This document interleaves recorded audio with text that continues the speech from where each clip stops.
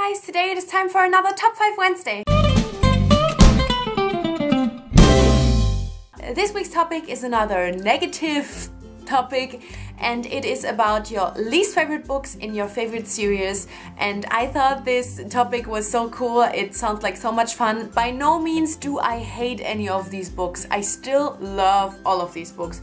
These are just not as good as the other books in this series. And I have decided to rank them in the way that number 5 is the book that is still a really amazing and loved book for me, and number 1 is the one that was really like weakest compared to the other books. Number 5 is more the one where I just didn't love it quite as much as the other ones, but still loved it a lot. But yeah, in general I love all of these, but I just thought it would be fun and challenging to rank these in that way, so let's get started. My number 5 is Mockingjay by...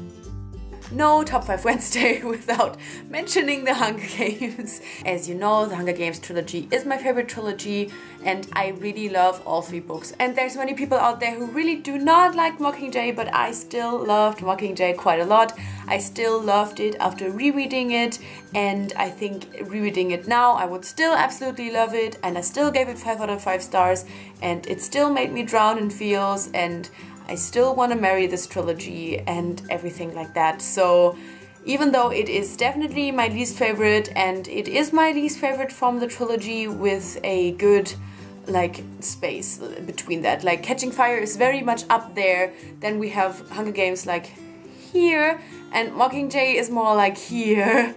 But still, as a book in general, I absolutely loved it. Number 4 is Graceling from the Graceling Realm trilogy, another one that I still absolutely love. I haven't reread this yet, and the first time that I read it, I was reading it in German and I was listening to the audiobook. So when I reread it sometime soon, I will maybe have different thoughts about it.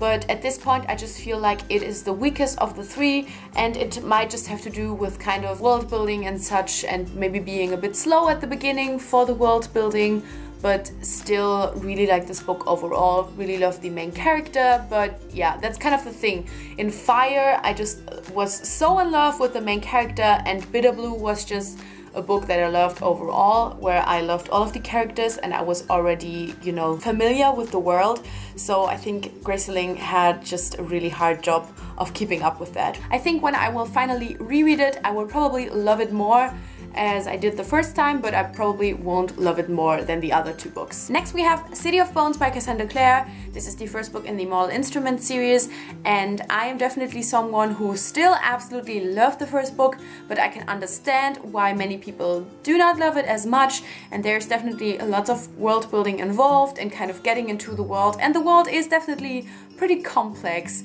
so it's really not easy getting into it in the beginning. I still gave it 5 out of 5 stars and still loved it for many reasons, and I think I just kind of fell in love with the world right away, so it wasn't as bad for me.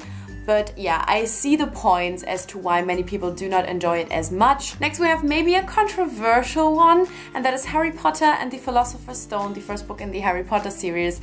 And I only recently read the first and second book. I didn't read them as a child because I only started after the movies came out, and then picked up the third book after I watched the second movie. And so I only recently read them, so it's just for me probably a different kind of nostalgia connected to the other books than for this one. First book is just, except for, you know, building up the world and stuff, it's just very simple. There's just not too much happening. We just get a lot of Hogwarts, and I love these aspects of the book, but I just still think it is not able to hold up with any of the other books. This is more middle grade than the other books, because this is really the book where we have Harry, Ron and Hermione as children, and I think the other books were just really ones where we grew up with the characters, and only later we find out how many things are connected and how crazy everything in this world is, and it just doesn't really stand out to us in this first book. And my number 1 is Dragonfly and Amber by Diana Gabaldon. This is the second book in the Outlander series, and it has been a while since I've read this one, so I don't know how I would feel about it now, but When I picked up Outlander, I was just so in love with the setting and mainly the romance, obviously.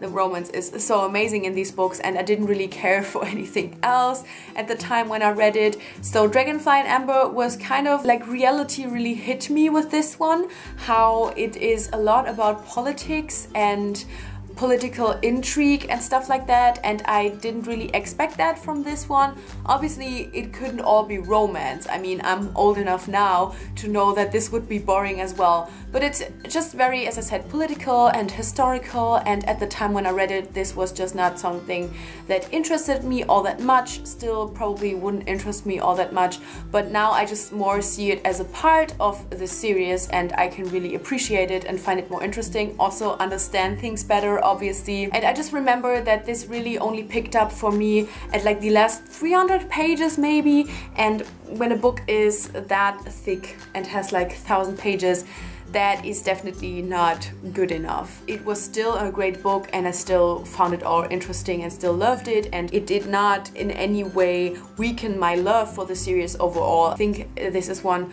that I only gave 4 stars, and all of the other books I think had 5 stars, or just in my thoughts are 5-star books, whereas I can really remember that I struggled through some parts of this, and also when I finished I just felt like really burned out from it.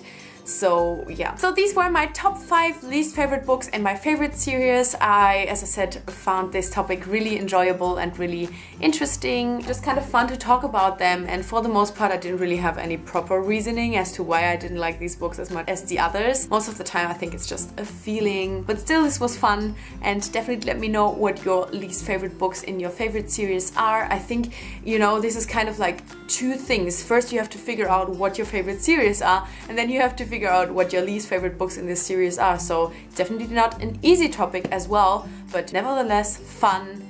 And yeah, thank you so much for watching, and I guess I'll see you soon. Bye!